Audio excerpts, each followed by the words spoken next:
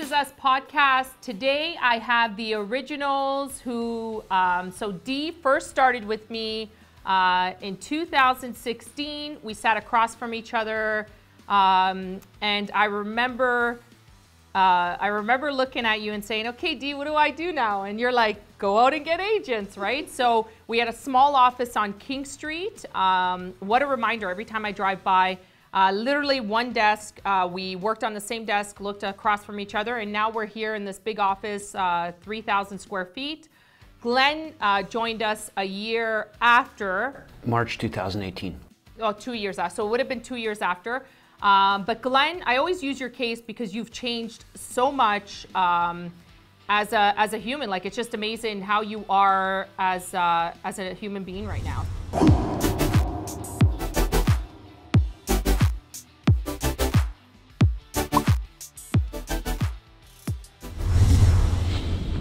Dee, let's get your perspective on, I remember the first time that I actually gave you my vision and said, this is what I want to do. And you're like, I'm not interested. She broke up with me.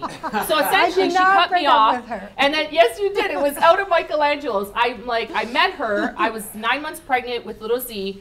And I'm like, oh, I like her a lot. I love how you were so friendly. We sat next to each other at a table.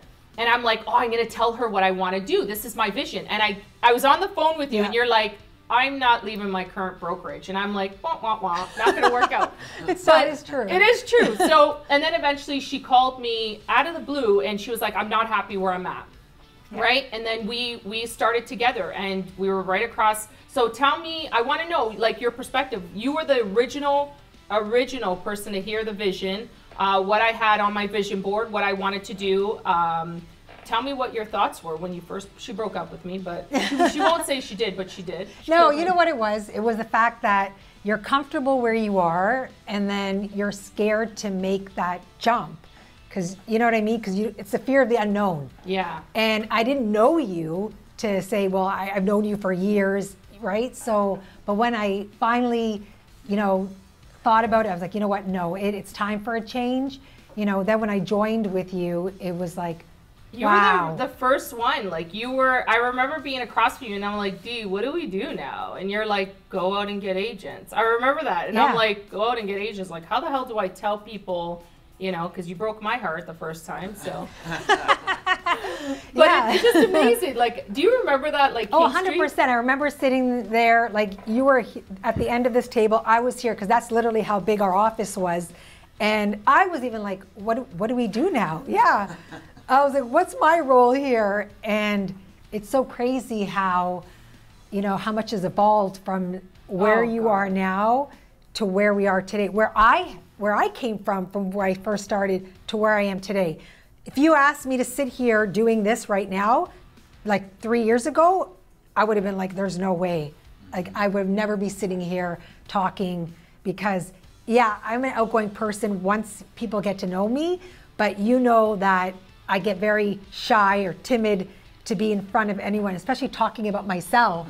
Right now, I can just sit here and talk for hours. It's true. It's true. But the amount of the things that I've learned, when you learn from the best, you become the best. And for me, that's like my number one. I had a vision for myself where I wanted to be in 5 years. And if I stayed where I was, I would never be where I am now. So let's talk about that. Let's touch on that, Dee. So you started as my assistant. Yep. Right? Where are you today? Now I am going to be leading my own team. Which... Do you remember January? So January was a hard conversation. Yeah. It was really hard. So I do want to say, you guys did support me big time through my dad's passing. I don't know if I could have done without you guys. But I thank you guys for that. I always do. When I was down, you guys picked me up, right? So, but let's talk about January. We sat in this boardroom. Yep.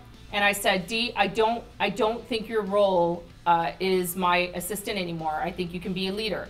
And I remember your face. You were like, maybe I should just stay as your assistant. But I did push you out of the nest, right? I did. And I remember We both cried, but it was more about, I cried because I didn't want you to go through that fear. And it's always, and Lisa said it best. I'm like mom, right? So I knew she needed to do her own team. She was ready to be her own leader, right? And it worked, right? So now Sgro Financial was born about 2 months ago, and you're doing awesome. Yeah. You know, you're a part of the community. You started a foundation, but that's where I want to see my agents end up, you know, successful and on their own, right? And I'm so proud of you. Like I remember you looking at me and saying, I don't think I can do this, but you did, right? So how was it, like, that conversation in the boardroom talking to you about that, right? I was scared. Like, don't kid yourself. I was scared. I was like, can I just come back to be your assistant if I can't do this? And I did say yes. I did say yes for sure. But I knew you would be successful. No, and now, and you said it. You said by June you are going to be thanking me, and I thank you, because now, you know, I learned so much being your assistant, right? And I think I needed that push. I pushed her out of the nest. Yeah. She fell out of that nest. And then it was really like tumble. It was your prerequisite. Yeah. You know? Exactly. It's like the best training in the world to start there and move on to the next level. It's just like you were set up for success. Yeah. Well, it was great because I was forced to take on deals that were out of my element. Yes. You know, because when you're just constantly doing, say, just first-time home buyer deals, same type over and over, then when you get put in a position where you're exposed to privates, B lending, you know, tons of refinances, it's like, oh my God, can I do this? And then you just do it because you have to do it because you're responsible for somebody else's book of business. You damn right you got to do it. But then you do that in your business, right? And now I've taken that into my own business now. I'm like, I can do a private, no problem. Yeah. B deal, sure. But you guys Bring are, it. yeah. Bring it on. But that's like, the truth is, like, even Glen, with you, when I met you, I remember I said to you, and I used this as an example, I'm like, hey, Glen, and you're probably wondering all the books. I'm like, hey, Glen, you're going to read a book. And you're like, I have not read a book in like 10 years, right? You're like, I'm not reading a book. I'm like, let's read a book about self-development. Glen, let's do it, right? And now how many books do you read? Oh, tons. I think the first one's actually sitting up on that shelf there, the Deepest Acceptance. And I handed it to you. I was like, it was kind of like a slow read, and I'm like, okay, let's get into this, you know. But it took me a bit to get into it, and yeah, since that, it's no problem. I asked Dee for another book today. Yeah, so that's what we do. We do a lot of like the reading, self-development, but that makes you who you are today when you're transacting. Absolutely. So, Glen, from when you started to today. It's night and day. Right? Night and day. Yeah, 2 years. I don't even feel like the pressure. I just take it head on. When I first started, it would have been like a little bit like that fear base, right? The kind of jumping in. Oh, Carmen, I got this. Da, da, da. So I mean, she helped me with my first one. After that, I kind of said, "Hey, let's do this, buddy. You're on your own. You gotta take it to the next level." And since then, I think I've just progressed in, you know, just in self-development in my business. Earning the respect of agents and having them wanting to deal with me. I'm getting a lot more client referrals, which is the next level, right? When you start getting people referring you, it's huge. It's huge. It's you're in the next level when that happens, and it's just kind of like a domino effect now, I find, you know. But it's not all about mortgages. It's not. Can we agree? I remember when we sat and I said, Glen, this is a lot of work. You're going to commit to a lot of work, right? Self-development. So that's right. You know, when I met you, and I remember, like, we've all been through tough times. Yes. Like, honestly, like, the passing of my dad was probably one of the hardest things in my life. But without you guys, I honestly don't think I could have done it, right? Yeah, so, same thing, right? Same, like, you know? went through a hard time as well. We picked you up. Yep. You know, Dee, same thing. We're picking you up. We ensure that, you know, you guys are taken care of. But before, I could wholeheartedly say this when we first started, Dee, because you were in the business 5 years, I was in the business 3 years. Let's be realistic, it was a lonely world, right? You didn't have that support, and I think now with everybody changing their frame of mind, oh, it's about positivity, let's be a motivator, let's make money off being, you know, a motivator. We don't make money off being a motivator. You know, I don't make money being off being a motivator. It's more about being good to your people, right? Because that's what life is about, is relationships, and it's being good to everybody and being transparent. One thing I do have to say, transparency. Huge in here, in this industry. Like, I remember being at my old brokerage and you never knew what was going on. Here, I'm always open, you know, and I used to say, well, why am I like that? Why am I doing that? But the truth is, you guys are running your business under TCG Lending Centres, right? So you should trust the brand that you're with, right? So Dee, let's take it to you and ask you, how was the transparency when you started, right? Like before your old company? You know what? It's disappointing because like I said, you're promised the world, every brokerage, because I see it now. I'll go on, you know, LinkedIn, and everybody, you say this all the time. everybody promises, you know, we're looking for new agents. We promise you this, this, this, this, this, and then you don't know yourself because you haven't been in it, and how important it is to have or to belong to a team where you have that back end support. Because we can't keep always going to you per se, right? But this is the difference between our team here at TCG. The difference between other brokerages is that Carmen's hired agents on this team that we want to help our fellow agents. We're not in competition with one another. You know what I mean? It doesn't matter if I can send a message on our group chat. Somebody's there wholeheartedly wanting to help you to get things done.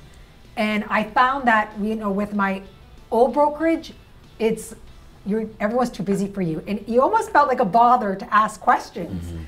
But how are you supposed to get things done if you don't have that support? Like, I can text you anytime, Glenn, and you're always there to help me. Yeah, or vice versa, right? And it's never a bother. And we're not alone. Like, I always felt that the broker world, and anybody out there that's a broker or a mortgage agent, you know, this is a damn, like, lonely world.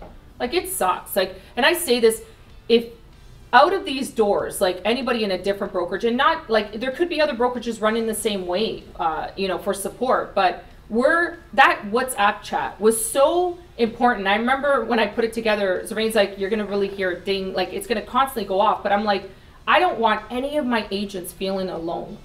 The way I felt when I started this role. Like, when I came over and I started with DLC, I felt so alone. Like, I felt like, you know, I was 9 months pregnant and I was like, oh my God, I can't get an answer. And I was a top producer, and yet I still felt like I was a bother to people, and I don't want that, right?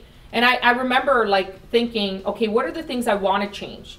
Like, if I were to open up my own brokerage, what would I change, right? And that's what I put on my vision board. I was like, you know what, I'm going to get good people. Let's get good people put together. Let's make good people, because you know what, you could be set in your ways. And Glenn, I remember meeting you, and I always say this to people, you were so stubborn. You were like, I am not reading a book. I am not, I'm What's this good gonna the do way for I me? am. What is this book gonna going to do for me? I already know everything. Yeah, and you changed though, but you've changed so much. You're such a good, wholehearted person, man. You guys are amazing. And it's like when I watch that, like I do, and I'm not one that cries, but every time I look at the old videos, I'm like, man, they've changed so much. It's crazy. It's like a blessing. And it's like, you know what? I'm so glad, Glenn, you chose to call me.